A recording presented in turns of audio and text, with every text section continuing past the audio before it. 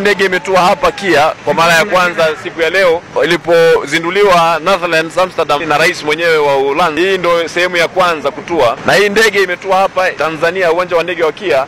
Kwa hiyo hii inajaribu kuondoa kwa aibu maneno ya watu wengi wanaoivunjia heshima nchi. Wakina Membe tunawasikia walikuwa wanasema leo kwamba nchi iko katika kipindi cha wasiwasi au wageni watashindwa kuja kwenye nchi kutokana na hali ya kiusalama. Kwa hiyo sio kweli hata kidogo. Radhi ya Watanzania kwamba tumezoea kuishi maisha ya uandishi na ufarisayo, maisha ya kuhukumu kila siku, kwamba katika serikali hakuna jambo lolote ambalo zuri limefanyika. Inawezekana ni hasira kwamba walikwenda labda Dodoma kipindi hicho wakidhani wanaenda kununua urais na mabegi.